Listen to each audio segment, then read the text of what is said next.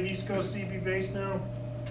Here, the red dot is where the airport is. That's what the CRTC is. And one of the things I like about Gulfport, or going to a place like Savannah, in particular, Alpena and Volk are cool, but Savannah and Gulfport, Biloxi, both have a lot of history, a lot of civil war, war between the states history, a lot of neat old buildings. Of course, part of the issue with the Gulf Coast is what neat old buildings survived Katrina. I was talking to someone earlier tonight. The buildings that had the least damage for Katrina were the oldest ones, back when they knew how to build. Well, I take that back. That's not fair. Back when the standards for construction were different. And as you'll see, Beauvior, the house itself, survived fairly well. Pensacola, this is the bay that leads in through Pascagoula. Of course, you get over here, Bay St. Louis, Pass Christian. Mobile is over about here, Mobile Bay. Pensacola is over about here. This is a very important part of the real estate of the area. Part of the reason was with all these bays and inlets, if you spent any time down on the Gulf Coast, what are they good for?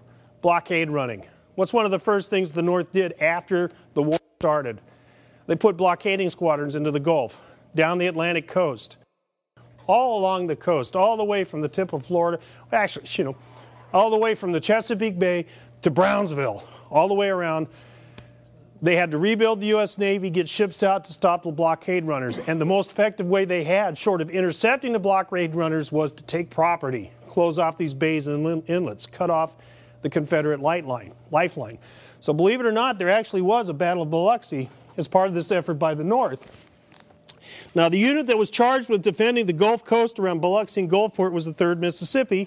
And this is, you know, classic militia, because these guys all came from the local area. Company H, I know for a fact, came from Pass Christian. Here's what happened. On 3 April 1862, the Federals landed 500 men in Biloxi with the intent of taking the coast in that area, shutting down the blockade runners, getting control of the anchorages, which would have been useful for them. Ship Island, which is off the coast. I'm not going to try backing up. Turned out to be a pretty good anchorage, and there was actually a Confederate fort out there, which they took quickly. The Confederate States Navy responded by sending in 3 gunboats, the CSS Carondelet, the Pamlico, and the Oregon. But the Navy outnumbered them, and eventually the Confederate ships, after a few shots, had to pull away. Okay, now while this is going on, the 3rd Mississippi rushed in to Biloxi and engaged the Union soldiers, and actually gave a good account of themselves. The situation was in doubt for the North. They'd only put 500 men ashore. And this is still early in the war, so you know, a Confederate regiment still has a fair number of people assigned to it. However, while this is all going on, the Union Navy pulled a quick one, and further down the coast at Pass Christian, which is the next inlet, dropped 1,200 troops and had the two forces, the Biloxi Union troops and the Pass Christian troops, start moving towards each other. Guess who was caught in the middle? 3rd Mississippi. They gave a good fight. They did what they could, but after a certain point, the commander of the 3rd urged that all the residents of Gulfport, Biloxi, Pass Christian evacuate, which they did. And that ended the Battle of Biloxi. It lasted less than a day, and unfortunately, like happened a lot of times on the coast when the North did an amphibious operation, combined Army and Navy, they held on to this property through the end of the war. So that was pretty much the extent of Biloxi and Gulfport's participation in the war between the states. We get to the end of the war, 3 years later. Where's the president? Who knows where the president is? Give a little bit back on his background. He was a native of Christian County, Kentucky, which is the Hopkinsville area. Fort Campbell is there now for you ex-Navy types, or Army types. He graduated from West Point in 1828 at the age of 20, and he was described by a classmate thusly. This is Cadet Jefferson Davis, who was, by that time in his life when he went to West Point, had been living in Mississippi for several years. He was distinguished in the Corps for his manly bearing and high-toned and lofty character. All right, let's fast forward. I'll take a break here. Let's fast forward to when he was president. What was one of the issues with Davis as a president? High-toned, lofty character, tended to look down on people. Did not get along well with his generals, with the possible exception of one of his worst generals, Braxton Bragg. That seemed to be one of the few they ever actually, and Robert E. Lee, of course. He deferred to General Lee. Anyway, his figure was very soldier-like, rather robust. His step springy, and when he walked, it resembled the tread of an Indian brave on the warpath. He went into the Army in 1828, did 7 years, was involved in the Black Hawk War, Who was the famous Indian chief that was captured in the Black Hawk, right? Davis was part of his escort to get him down to Jefferson Barracks for prison. He resigned in 1835 and moved to his brother's plantation at Briarfield, which is Warren County, just south of Vicksburg, Mississippi. Became a plantation, worked the plantation. His brother died. Eventually, Briarfield passed to Jefferson Davis. Got into politics, married the general's daughter, his first wife, who tragically died within a couple of months of the wedding. This was Zachary Taylor's daughter. He entered Congress on 8 December 1845, but he resigned in June of 1846 to serve as colonel of the 1st Mississippi Rifles. The 1st Mississippi Rifles, along with a couple of the other state militia units, basically won the Battle of Buena Vista in Mexico. Davis was severely wounded in the fight, but he fully recovered. He returned to Mississippi. In 1847, he was named to fill a Senate seat. He ran for governor in 1850. He lost, and then he was selected by Franklin Pierce as Secretary of War. So he's come quite a long way. He returned to the Senate in 1857. He resigned in 1861 because of secession, and he proceeded to go back to his plantation, hoping to command Confederate troops in the field, preferably as a brigadier or major general. Much to his surprise, in 1861, he was selected provisional president of the Provisional Confederate States of America, and he had his initial inauguration on the courthouse steps, or the Capitol steps, in Montgomery, Alabama. And if you've been to Montgomery, the same building still stands, and you can go stand on the spot because they got this huge brass plate with a star on it, where President Davis took the oath of office as the provisional president. He had a real inauguration later in Richmond and vowed to protect and defend the Confederate States of America, which I'm sure you're all aware of. He actually was against secession to start with, but like a lot of Southerners, he was fed up with the North. He was fed up with tariffs. Among other things, he thought the North was sticking it to the South. He was right. And when his state seceded, the state of Mississippi seceded, he felt his higher duty, his higher calling was to his state and then to the country that the state became part of. All right, we're going to go to the end of the war now. 1865, Grant does the breakthrough at Petersburg. Lee tries to evacuate to the east. Doesn't make it, doesn't get any farther than Appomattox. The Confederate government has collapsed. Jefferson Davis and several members of his cabinet evacuate to the south, the intent being to get to Georgia, at least, possibly even as far as Mexico, and keep the fight going. Now what you see here is you initially went to Danville, then they went south to Greensboro, North Carolina. On 5 May 1865, this is roughly 3 weeks after Appomattox, he held the last meeting of the Confederate cabinet in a bank building in Georgia. At that point, the government of the Confederate States was officially dissolved. So the war ended supposedly in April of 1865. The government did not give its last gasp for another 3 weeks. On 10 May 1865, he was captured at Irwinville, Georgia. At the time, he was with his Postmaster General, John Reagan, Governor Lubbock of Texas, a couple of his staff officers, along with Mrs. Davis, Verena Davis, and 4 of their children. Now, what I put up here, I did this intentionally. There's 2 versions of Davis's capture. The one that got through the North. And by the way, the 4th Michigan Cavalry is the unit that ran the president to ground. The story that became popular in the North, particularly in the press, particularly among Yankee politicians, was Davis was caught trying to escape dressed in one of Verena's dresses. This is false. It did not happen, but this is the popular image that went through the North. He's a coward, he's a rat, he's a traitor, and he tried to escape dressed as a woman. He did not. He did try to escape. On his way out of his tent, he grabbed a shawl that belonged to Verena Davis, his wife, because it was a little chilly, even in May. Of course, your blood's running cold because you got armed Yankees coming after you. So he put a shawl on. This is a more accurate presentation of what happened when the 4th Michigan suddenly realized who they had in their possession. President Davis was apprehended. 10 May 1865. He went right into prison. Monroe, Virginia, Hampton Roads, North Side, Hampton, Virginia, remained an active Army post until 3 years ago. It's just recently was handed over to the National Park Service. It's famous for being the last Army fort in the United States that had a moat, because it's an original pentagonal 5-sided fort, designed with guns and stuff like that.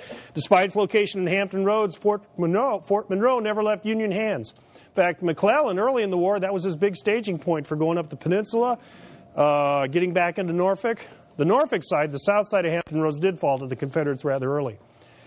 For 3 years, President Davis was incarcerated held sort of with charges. The federal government eventually did prefer charges against him for treason. Go figure.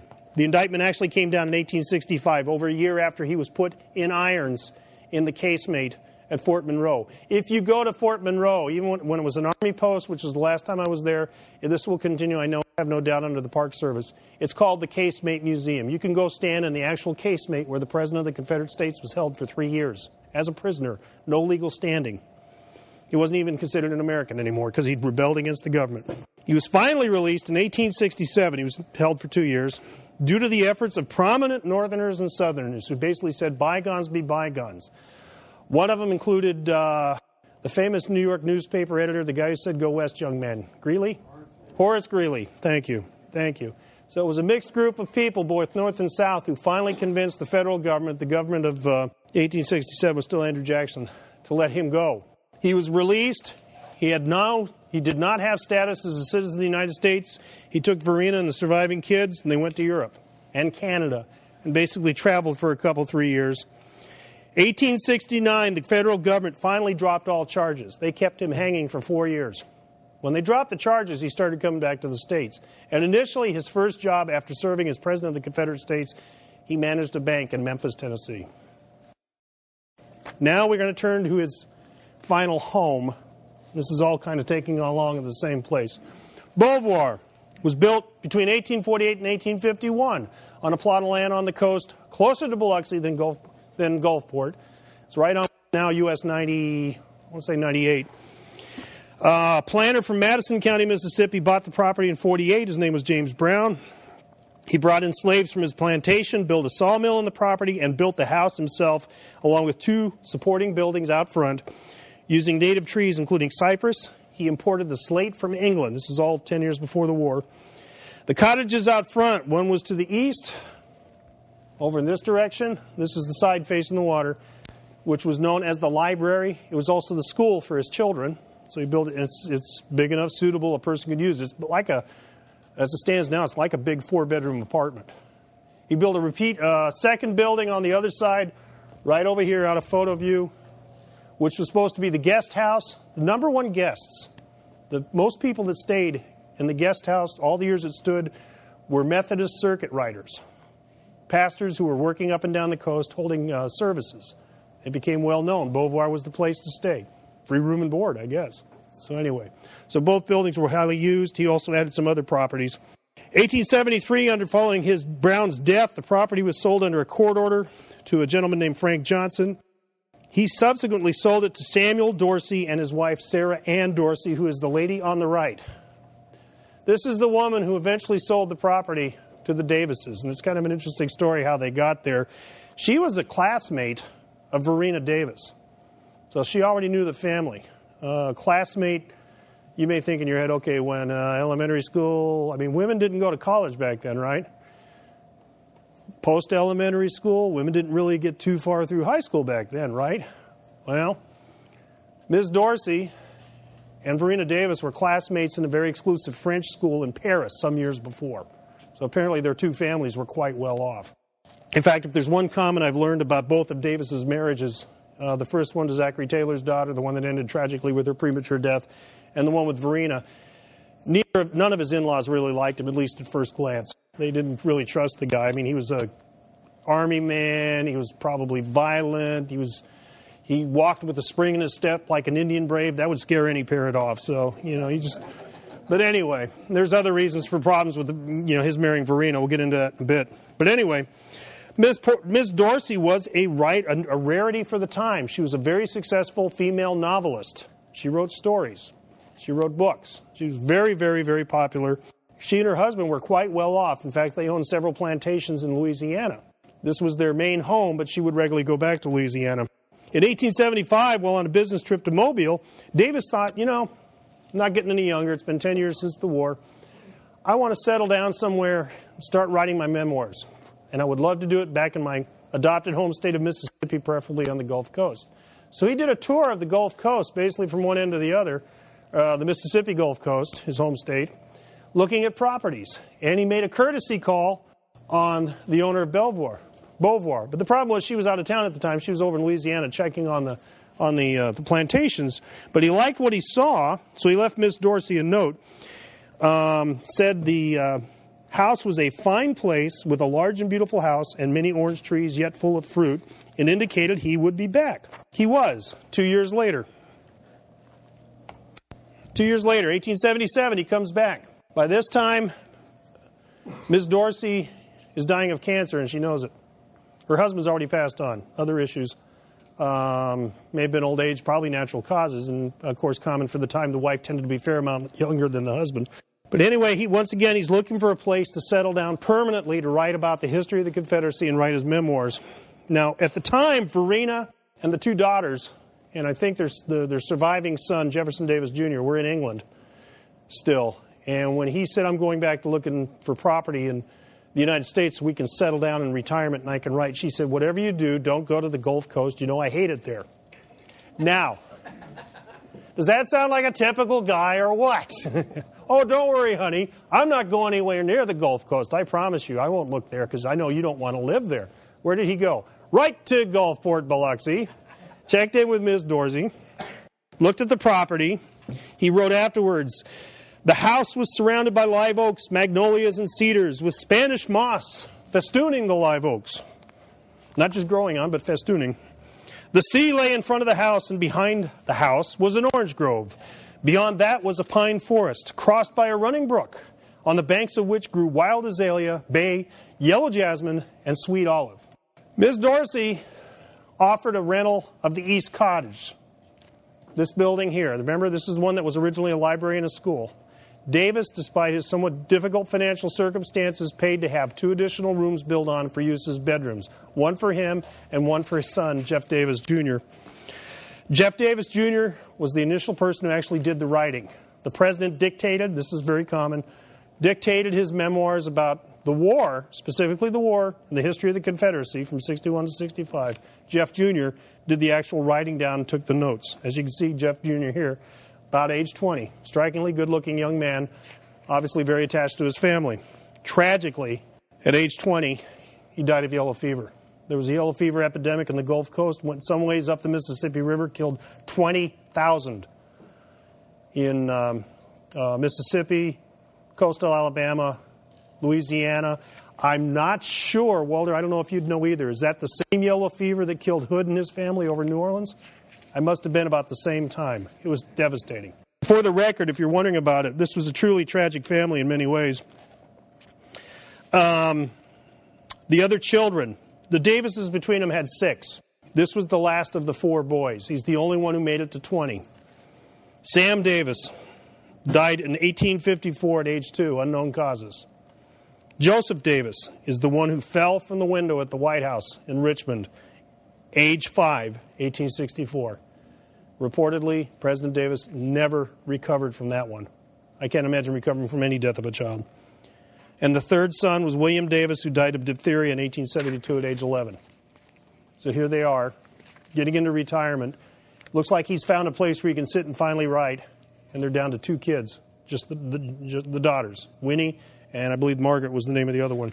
After he settled in and following the death of Jeff Jr., Verena and Margaret came back from England. I'm not sure where Winnie was at the time, and agreed to live in Gulfport or at Beauvior with Davis, kind of crammed into this house. But like I said earlier, Ms. Dorsey realized she was dying, so she got her lawyer. Let me back up a little bit. 1877, while Davis, once the word got out that he was on the coast, close to a railroad line, the Louisville and Nashville actually ran through the backside of the property. In fact, they actually built a small station there for people specifically who wanted to get off and meet the Davises or meet the president.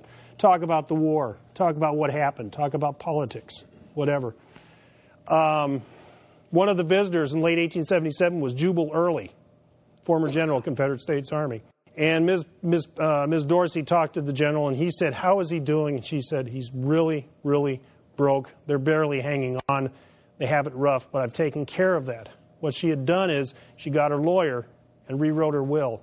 She wrote her own family out of it. Apparently she was somewhat estranged from them, and she gave the whole house and property to the Davises.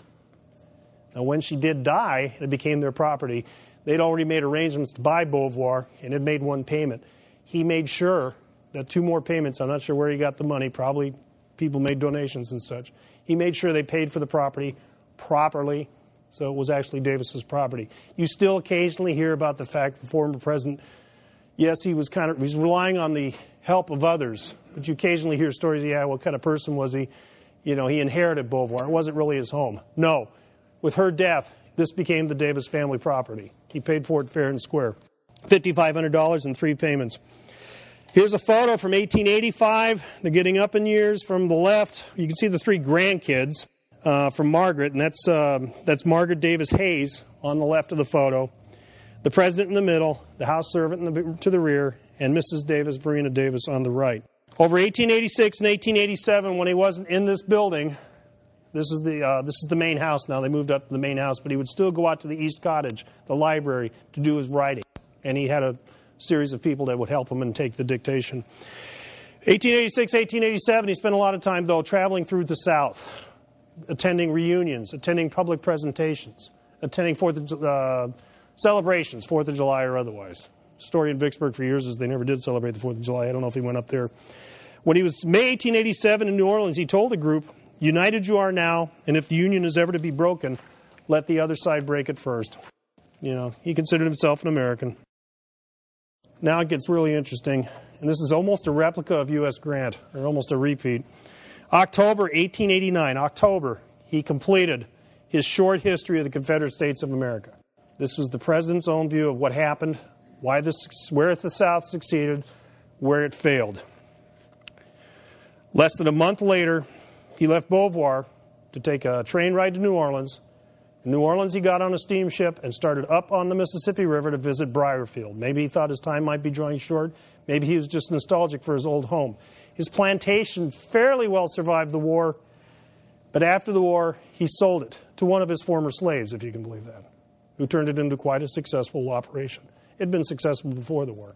When he got to Briarfield, by the time the boat pulled in, he was too ill to leave the boat. He'd left with a bad cold. It got worse, very much worse. By the time he got, to Briarfield, he had a very, very bad cold.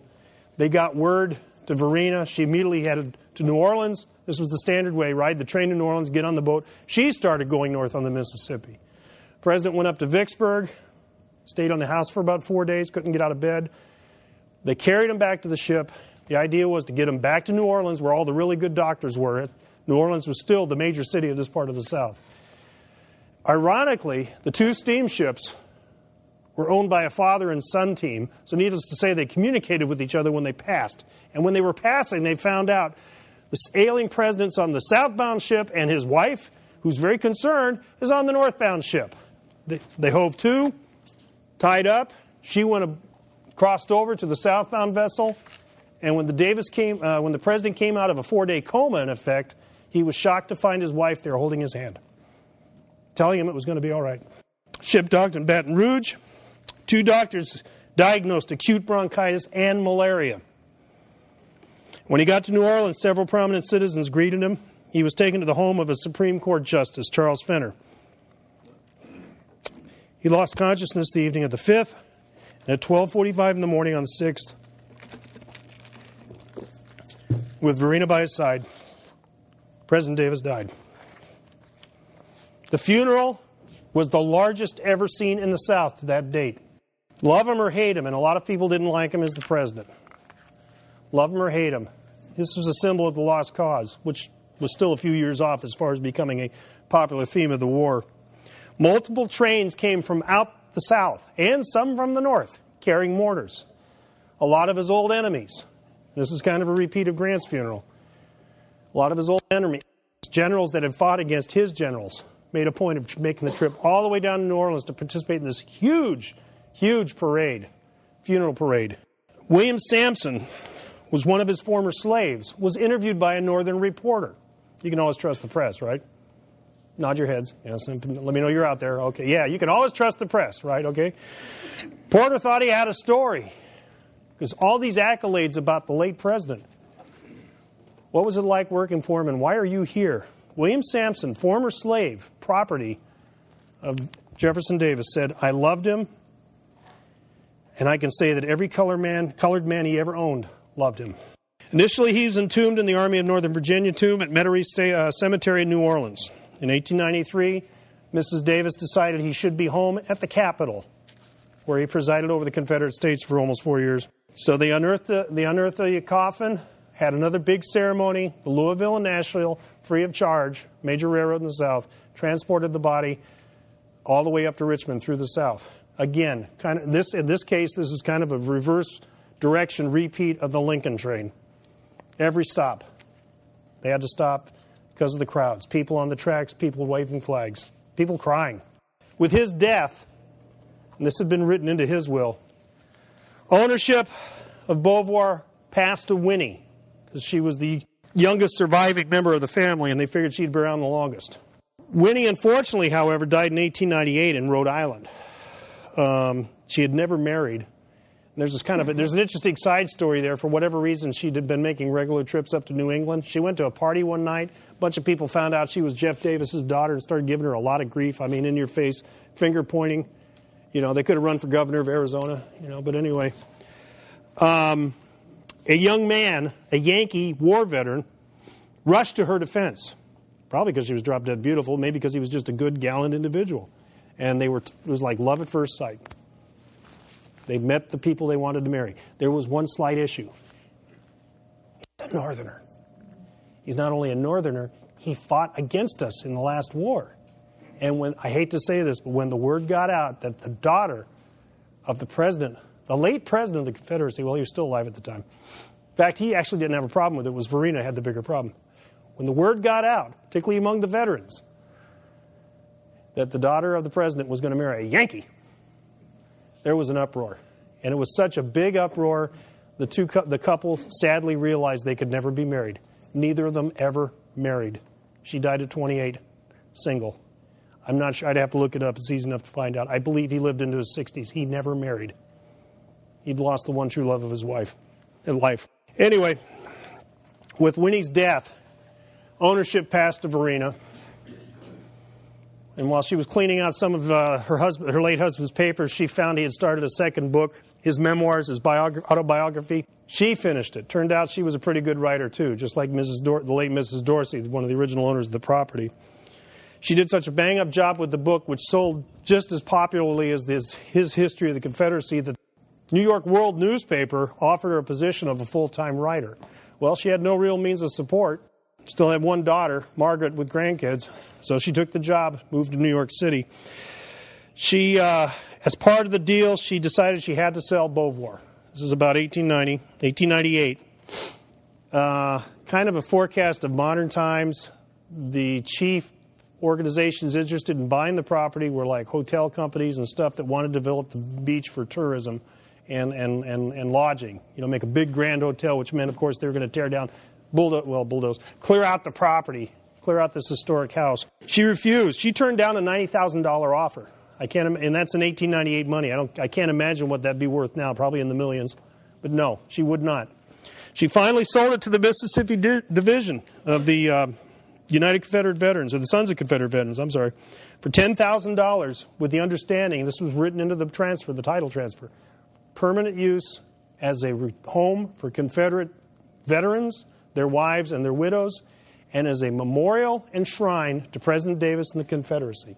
They agreed wholeheartedly. She moved to New York, died 8 years later at age 80 in New York City on 16 October 1906. There was another huge funeral.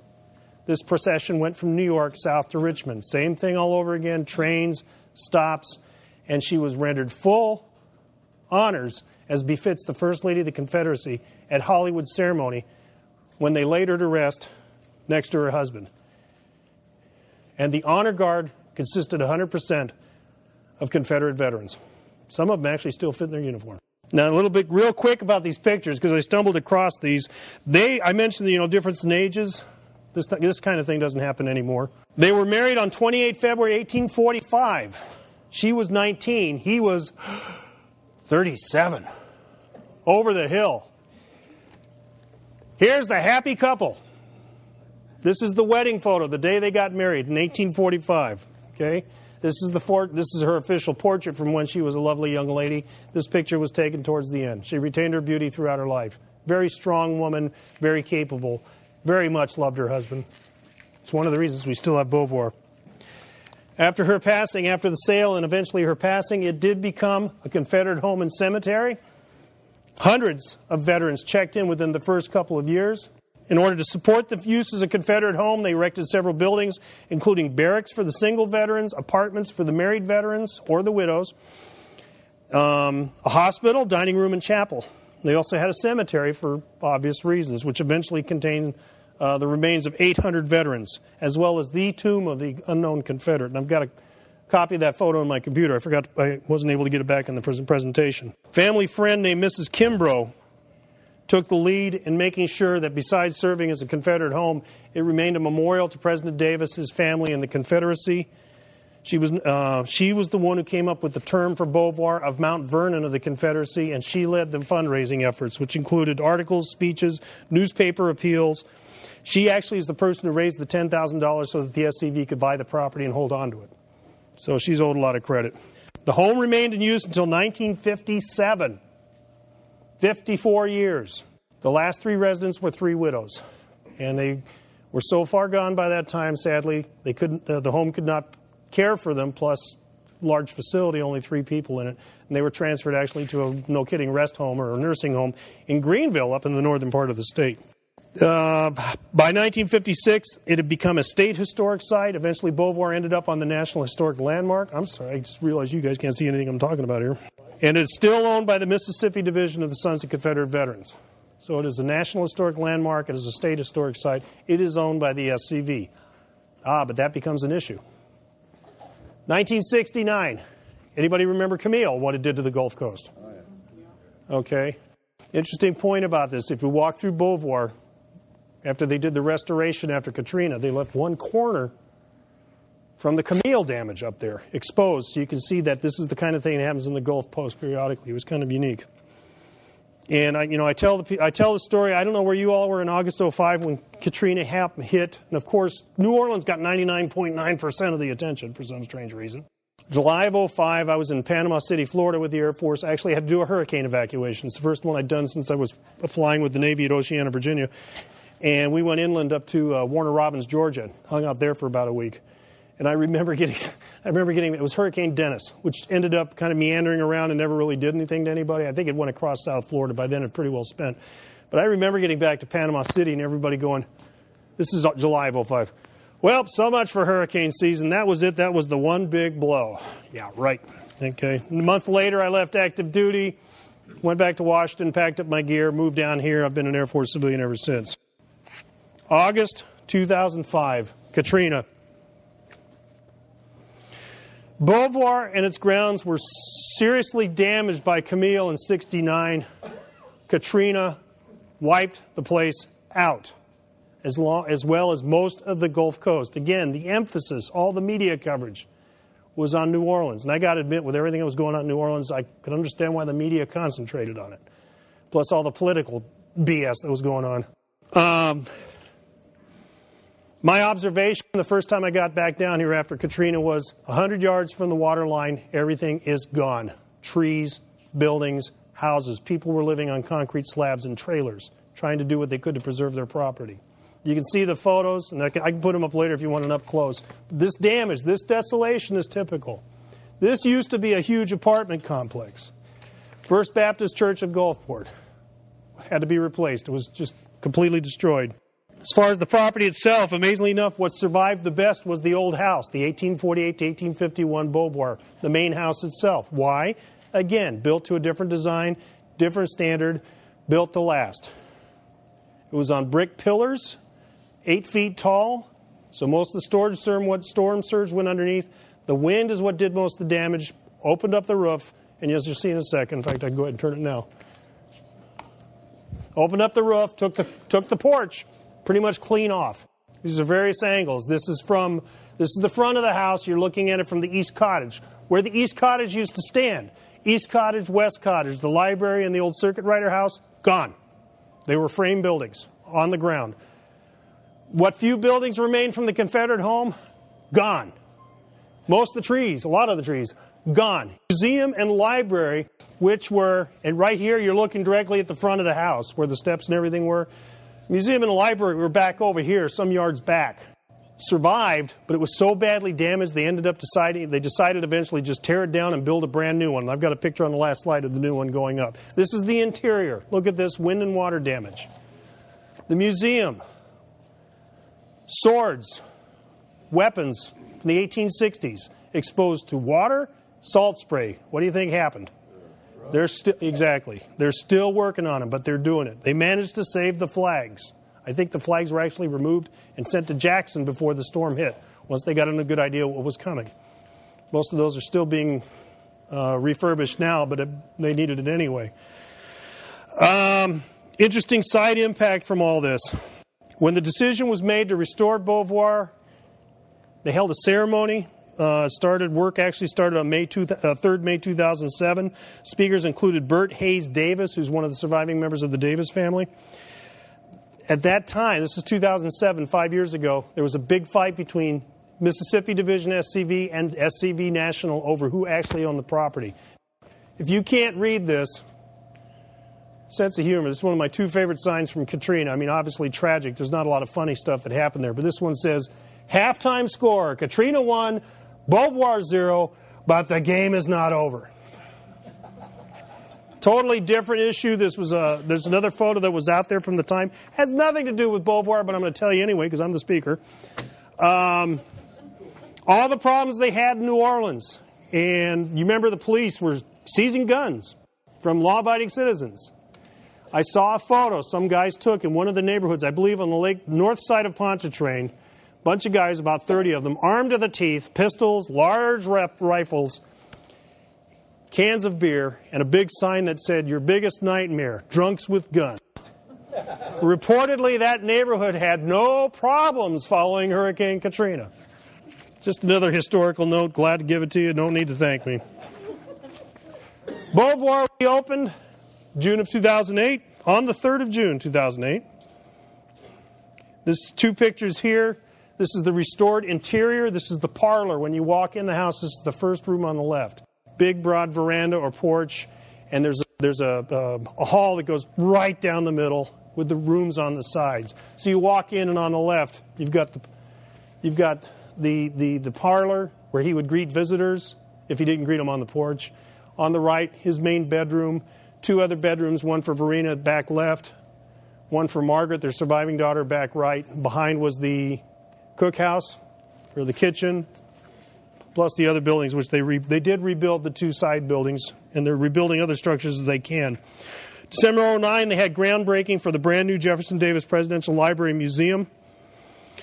Beauvior, as it stands today, is still something of a mess, but the house is completely restored and is open. I think the tour costs $10. It's well worth it. Someone will walk you through and tell you all about what happened, what went on here. Point out all the aspects of the house. I mentioned earlier, there's a gift shop temporarily in a trailer. When they get the museum done, and they're aiming for this summer, then they'll put the gift shop back in the museum. I believe they charged, I seem to recall one of my first road trips down there back around 07 or 08. The museum was open. They were still trying to save the building. I mean, portions of it were closed off. A lot of the displays have been removed, obviously. And there was an admission fee. I don't remember what it was. My attitude is it's well worth it. And by the way, when you see the jar at the door, throw another $10 in it. They need the money. But they're doing a magnificent job down there. I'm very, very, very impressed with what they've accomplished down there.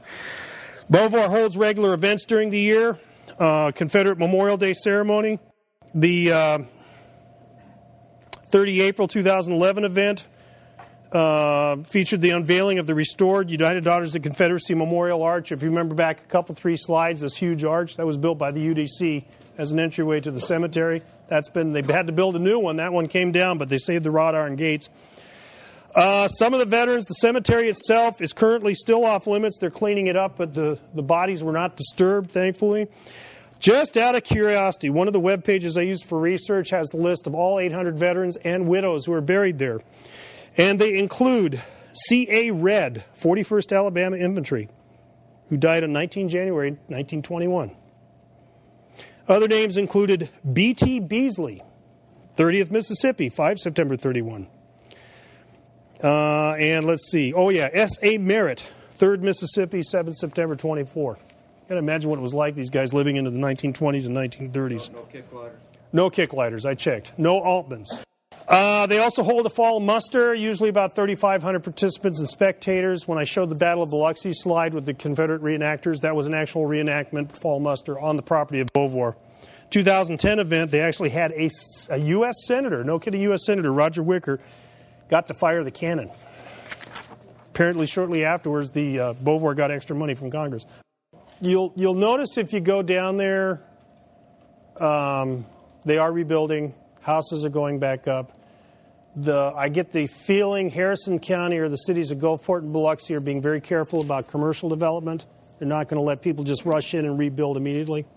The analogy I would use is the '93 flood across the river, where where did they do all the massive construction strip malls in a floodplain in Chesterfield? They're not doing it down there. They're being very, very, very careful. It's rare to see a brand new house that isn't up on stilts now, although the Katrina's winds did as much damage as the water.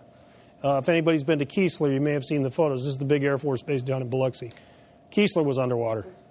When you walk in, when you drive in, you walk onto the property. This is the first view you have. Here's the reconstructed library or East Building. Here's the house, statue of President Davis. From his porch, looking towards the ocean. And admittedly, it was kind of a gray day, but it's really nice. You can sit there, and they got rocking chairs. You can sit and rock and watch the ocean and listen to the breeze and everything else like that, and let off with a rebel yell every now and then. They don't mind that. They expect it. Nice breeze blowing in off the door. You betcha. You betcha.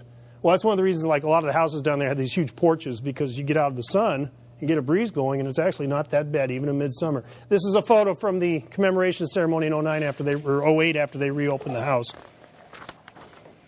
It is, you do get down there. Go here. It is a shrine. It's a wonderful, wonderful place. They've gone through a lot of trouble and hard work to get this place back up and operating. Once they get the museum open again, they're aiming for this summer. It is well worth it. Whatever state you draw your lineage from, wherever your ancestors fought, if you go to Gulfport, Biloxi, you must visit Beauvior, spend the money, take the tour, make a donation, buy souvenirs. There's 2 still here if anybody's interested. But please, by all means, take advantage of this. This is a really, really phenomenal place. And like Montgomery, Alabama, Mississippi, I have never heard one peep, one complaint, one argument, one protest on the Gulf Coast about the restoration of Beauvior. Partly because it brings in tourist dollars, obviously. Oh, by the way, which reminds me of another thing, post-Katrina. Does anybody know what the first thing they rebuilt on the Gulf Coast was after Katrina? The casinos. Why? It put people to work, and it brings in the bucks. The big issue down there was Mississippi, and I was living in Vicksburg when gambling passed. This was back in '91. Initially in Mississippi, they did a test case. One casino, what classic Southern riverboat gambling. So by state law, the casinos in Mississippi have to be on water. They built one casino in Natchez, Mississippi. Anybody here ever been to Natchez? All right, really historic town, a really violent, dangerous town, i.e. it would have been Great Liberty Call for us, Chief. The problem with Natchez is it's not on any major freeways. It's on 2-lane highways. There's an east-west and the north-south highway, which I'm pretty sure is 61. They saw the casinos might bring in some good money and tourists to Mississippi, but it was not going to work in Natchez, so they expanded it to 2 locations initially, Vicksburg and the Gulf Coast. They have to be on the water. After Katrina, you may have seen the pictures. One of the casinos in Biloxi was a pirate ship, supposedly. Huge thing. It wound up 150 yards ashore. The other side of the highway, dismasted, gutted. So when they gave them authorization after they did the initial cleanup and said you can go in and rebuild the casinos, please do so quickly, they changed the state law specifically for Gulfport, Biloxi only. Those casinos are now on dry land because they don't want to go through that again. You go to Vicksburg. I'm not sure about Tunica south of Memphis. That was the 3rd area or 4th area where they allowed gambling. Vicksburg, they're still on the water. Okay, that pretty much concludes my tour, a little summary of Jefferson Davis's life. Here is the museum that's under construction. It's twice as big as the original. The original was back over here. It's now gone. They've leveled it. They finally leveled it. Again, they're aiming for this summer to open it up. I've enjoyed giving this presentation to you. Are there any final questions? Okay, thank you for your time.